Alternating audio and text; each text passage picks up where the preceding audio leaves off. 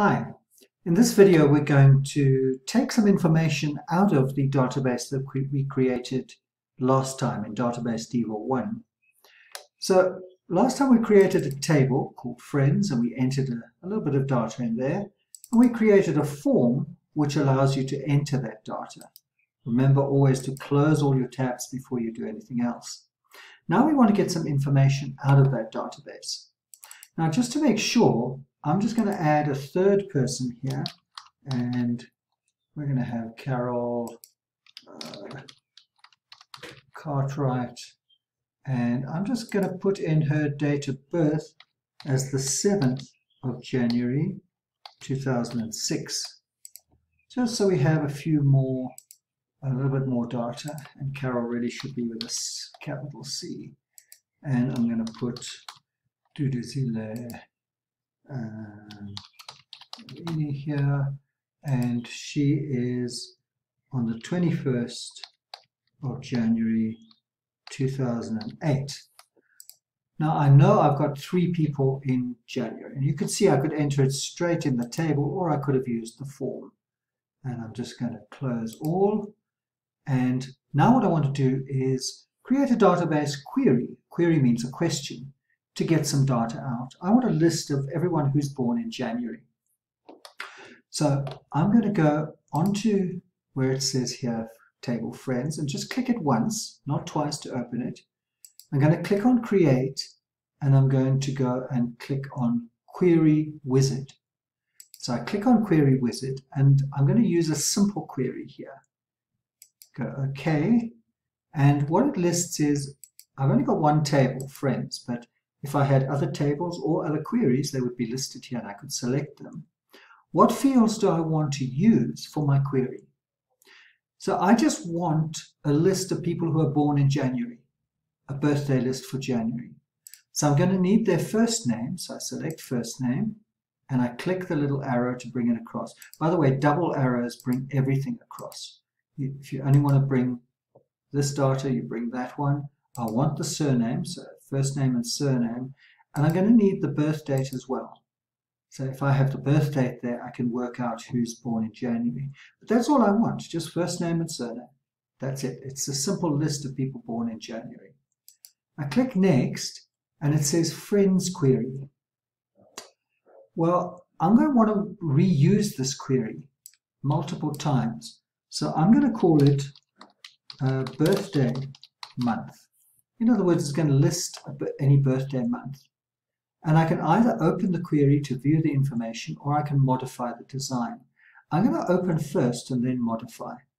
So I click finish, and you'll notice it now lists the 4 people in my database, and it lists their date of birth. So it's not showing all the fields, only the fields that I want to use to get a birthday list, but it's showing everybody. It's showing people in October and in January. So I want to get only those people in January. So I need to click back on the Home tab and go into my view. And if I click here, you'll notice the data sheet view. It shows the data. SQL view, that's the kind of code for database queries. But I want my design view.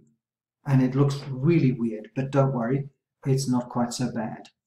Here it lists my 3 fields. And I could at this point add other fields. I could go in here and add another field if I wanted to, but I don't want to. It's all coming from the table friends, and the 3rd row is about sorting. Now data is usually sorted. It's sorted alphabetically, or it's sorted by number, for example. So I could choose one of those to do my sorting. I guess alphabetically by surname, usually. So if I want A to Z, I put descending. I just click the datasheet view. Oh, it's the other way around. I want Anderson at the top. So it's not descending, it's ascending. Datasheet view, there we go. It's going in the right direction now. Show. If it's ticked, then it's going to show the field. Now, I'm actually going to hide the birth dates because all I want is a list of names, first name and surname, people born in January. That's it. That's all I want. But I'm going to keep it open for the moment, and then close it later. So you can either show a field or you can hide a field. When it comes to criteria, this is the heart of a query. This is where it all happens. So I want people who are born in January. So I'm going to click in here and I must tell it somehow that I'm looking for people born in January. And if I'm thinking about the format of the date, it was a day dash month dash year. So I'm looking for any day, but it must be month 01, and then it can be any year. The way the databases show any is by an asterisk. So I can put asterisk, asterisk, in other words, 01 or 25, doesn't matter, dash, it must be 01, because it must be January, and then it can be asterisk, asterisk, asterisk, asterisk. It can be any year. It can be 1973 or it can be 2020, it doesn't matter. So it's looking for anything in month 01. Let's see if that works. We click on our datasheet view. Aha, it's only giving us people 01.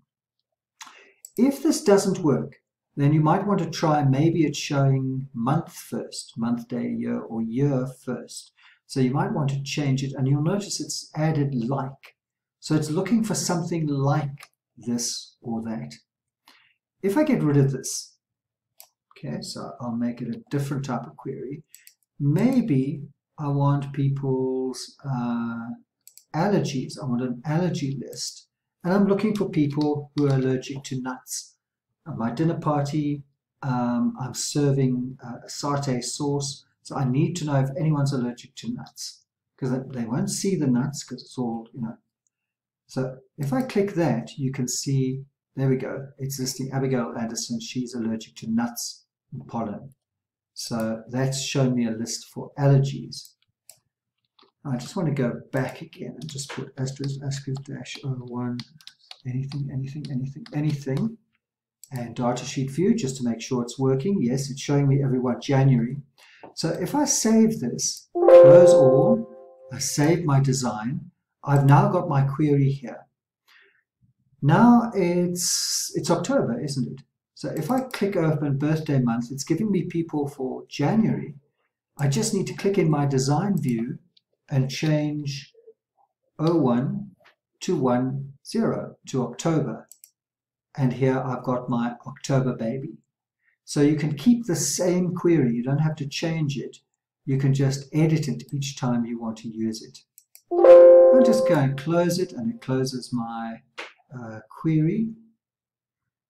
But that won't print very nicely. If you think about it, if I can go Control Print, it's not going to print very nicely.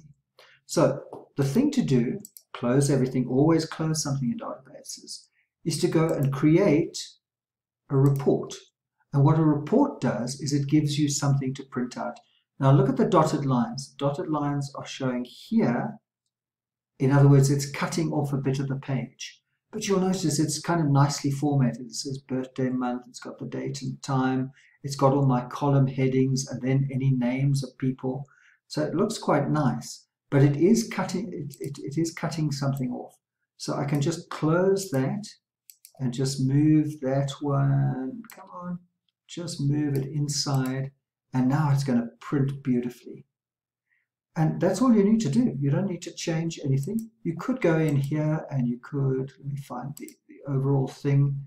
I could go to format and I could, you know, change the color scheme. I could use, if I go back to home, you'll notice I've got a report view, a print preview, a layout view, and a design view.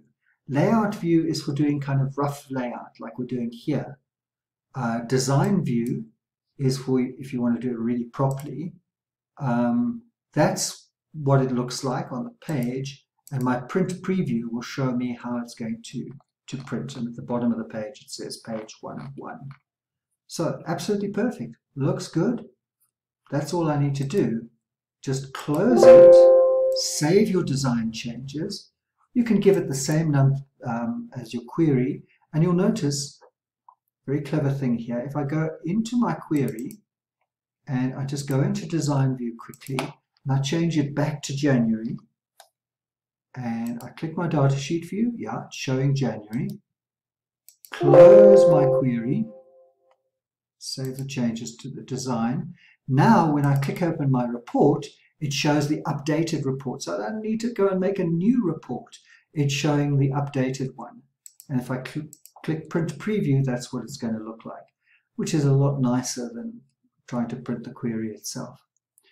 When saving a database, remember, just close everything. You don't want to have any kind of clashes in information. And now it's saved and closed, you can just close the database. So that's our second database exercise. Upload the database to Teams.